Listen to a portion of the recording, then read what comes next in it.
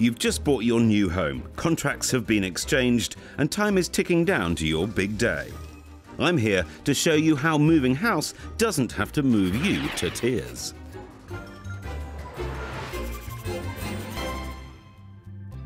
I'm just outside of Peterborough, meeting Mark and Tonya, who are about to move out of their 4-bedroom house. Moving home doesn't have to be stressful and scary. I'm going to show them the easy way. So what's happening? You're in the throes of moving? Yes. But yeah. By all accounts, not particularly well organised yet.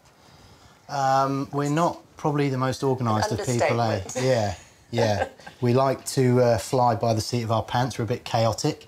And with the 3 kids, there's a fair bit moving. I was hiring a 7.5-tonner and was going to drive that myself.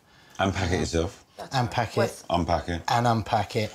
And shift the kids and the animals as well. So we better have a look around. I think so. I sense you're Are in you a real ready? pickle. Come on. I admire Mark's gallantry, but I fear he's underestimating the scale of the job. This is a far from small move.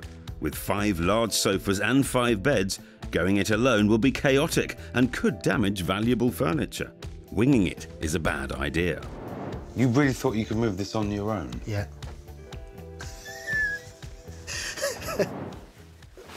There's plenty of work to do around here, that much is clear.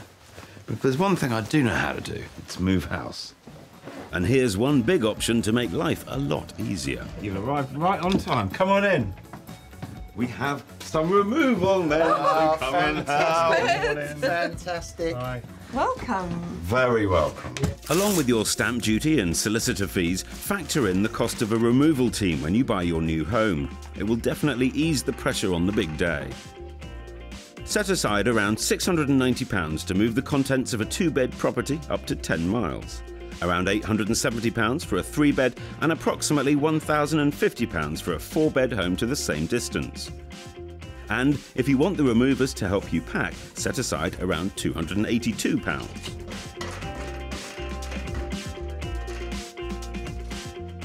But if you do plan to do it all yourself, there are some simple cheats that expert mover Mark and his team swear by. And have you got any suggestions for actually packing the boxes? I know you guys use tissue paper and rugs and all that kind of thing. Yeah, well, we use special packing materials, things like white paper, tissue paper, bubble wrap.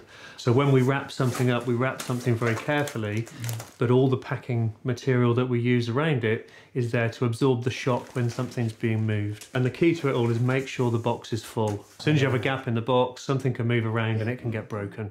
The other thing to remember is if you take something apart, make sure that you keep all the bits together, because otherwise you'll get there and the leg of your table will be missing the screws. Yeah. For any successful move, it's so important to plan ahead. You probably don't realise how much stuff you've accumulated over the years. Declutter and throw out things you won't need in your new home. Make sure you've let all your utility companies know your moving date. Royal Mail can redirect your post for up to 12 months after you've moved. Make a diagram plan of what goes where in your new place and share it with your removers. With each box in the right room, unpacking will be a breeze. Time to deal with the next job, the smaller but not less important items.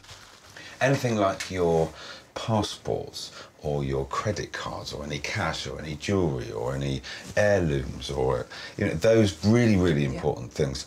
I don't think it's fair to ask the removalists to deal with them. So I always put them in a case on my back, and I take them to a friend's or put them in the car or just get them out of the house. Yeah. That's the valuables taken care of. But remember, moving day can be exhausting no matter how well you've prepared. It also really helps to pack a box of essentials that's actually going to get you through the move day. Some snacks, some tea, some coffee, mugs, teaspoon, things like this. Maybe a meal that you can heat up that night. Anything that's going to ease the day's pressures, because you will get thirsty, you will get hungry, you will get knackered. If, like Tonya and Mark, you've got kids, then it's best for them to play at a friend or family member's house for the day. Likewise, pets, but there are a few other things to remember to keep your furry friend happy. Ensure your dog's bedding and toys are one of the last things to pack. Having something familiar will keep them calm during the move. Update their microchip with your new address and attach a new tag in case he makes a dash on moving day.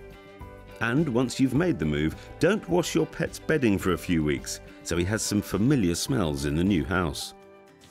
With the last few items going into the van, it's almost time to make the move. When you arrive at your new property, check everything is in working order first.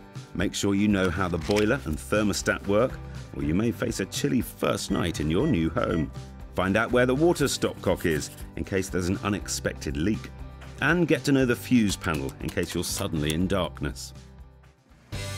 Mark and Tonia's furniture has arrived at their new home, with the boxes being taken straight to the right rooms. After the stress of a big move, I think it's important to give yourself a reward for a job well done. Be it a glass of something bubbly or the inaugural takeaway. So I've arranged for a few housewarming treats to be delivered. Wishing you all the best for your new family home. Congratulations from Phil. Oh, isn't that lovely? Mark and Tonia's move has gone really smoothly, and I'm absolutely delighted for them. You know what? I reckon we've all learnt a few things. Get ahead. Make sure your utilities are sorted before you move. Planning. I reckon an hour's careful prepping can save 5 hours unpacking. And do remember your essentials. The things that you need during the day, as well as your, what I'm going to call your security box. Take them with you in the car. You'll thank me at the end. Communication. Make it easy for people to know what goes where. Room plans, marker pens, stickers. The devil's in the detail.